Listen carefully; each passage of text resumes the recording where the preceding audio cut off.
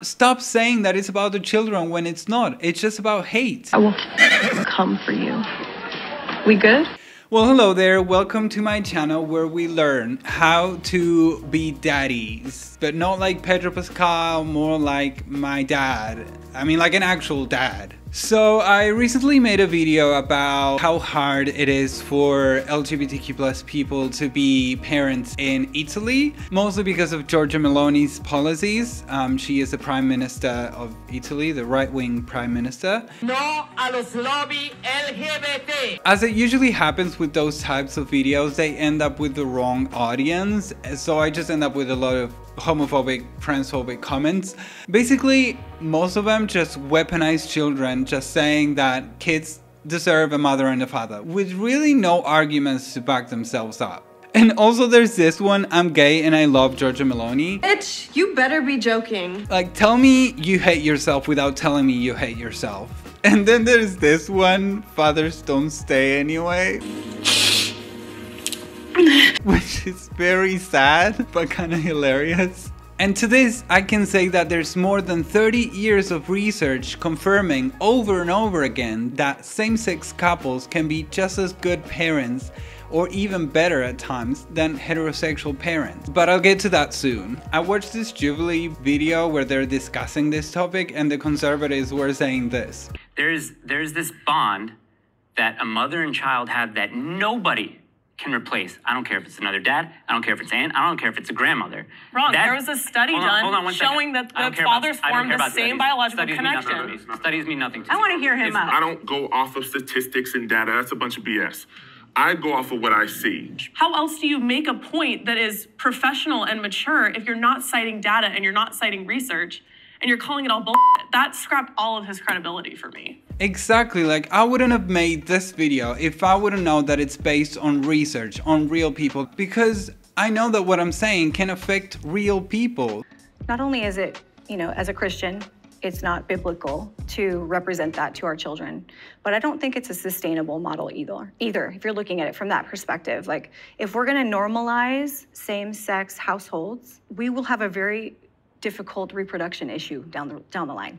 Think if every single family suddenly became a single-sex household. There's a reason why mammals have a male and a female and they reproduce. Here's a list from Wikipedia with mammals displaying homosexual behavior.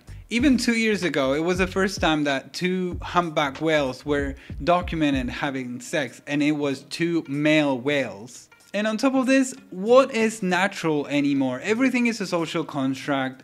What is it that you have on your face, lady? Is your foundation natural? Did you just pick some soil from the ground as you were walking through the forest barefoot to make the Jubilee video? No! Literally, can these people be real? If you literally step any closer, I will fight you. Talk real terms?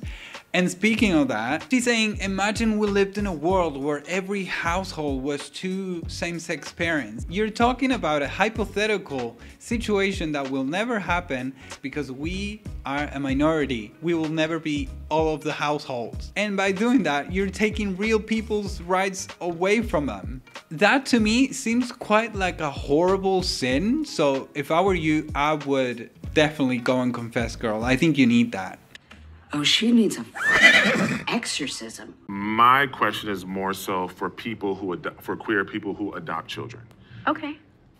Is there a agenda connected to it to purposely, for the sake of society, community, to adopt children into your home to prove a point? Why is it that you have to twist everything? Like, oh, gays cannot be parents just because. There has to be something else. Why do you make it weird? There's people who want to be parents for the right reasons, and there's people who want to be parents for the wrong reason. People being the key word here. In general, everyone. It's not gays have weird intentions and like, I don't know what you're talking about. And also, I don't have an agenda. I don't know if anyone has an agenda, but if it wasn't for these types of comments, no one would ever need any type of agenda.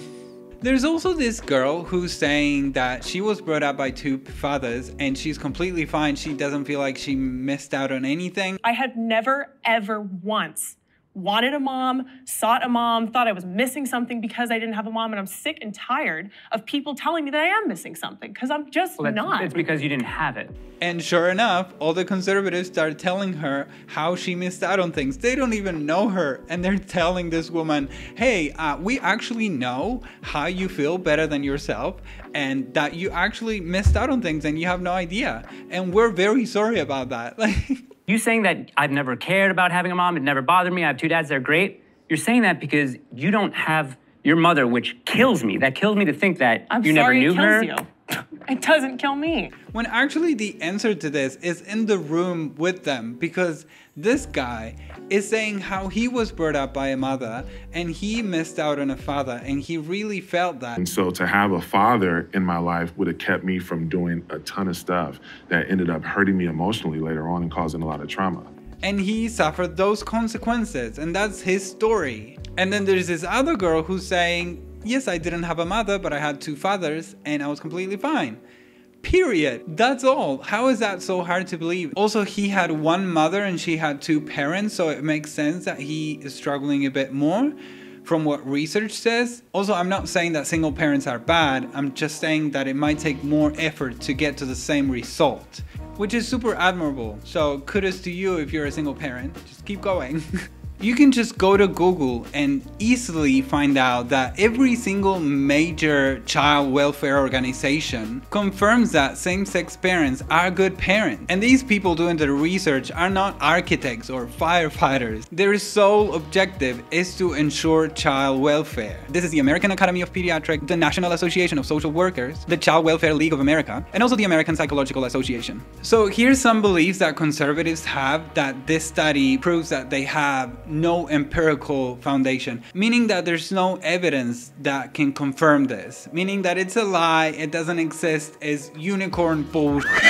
Homosexuality is a mental illness. No empirical foundation. Lesbians and gays can't properly take care of kids. Get used to that jealousy, Lily. Ordinary people just don't understand it. No empirical foundation. Children brought up by same-sex parents will show disturbances in gender identity or in gender role behaviors. No empirical foundation. This is my favorite. Children brought up by same-sex parents will eventually become gay or lesbians. Bitch, that's the craziest idea I've ever heard, right? Most gays come from straight couples. Like what? Again, no empirical foundation. Children of lesbians or gay parents will suffer from a deficit in personal development, which is having psychiatrical problems, intelligence problems.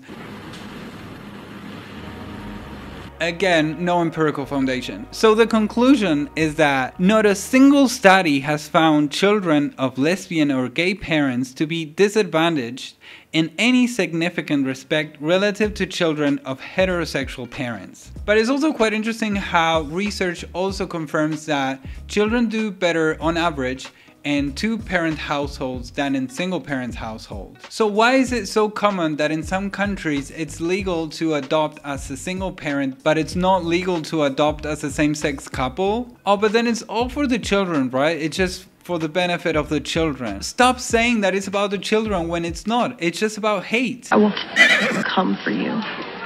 We good? So yes, despite all these studies, people keep saying that you need a mother and a father. And to that, I have to say that not only moms can do dad things and dads can do moms things, but also what people don't usually have in mind is that same-sex couples can be supported by their extended family or by chosen family. But in those situations, we call upon the fantastic circle of men that we have in our friends and family. Stephen has lovely granddads, he has amazing uncles, cousins. We rope in the husbands of our friends and we rope in our own male friends.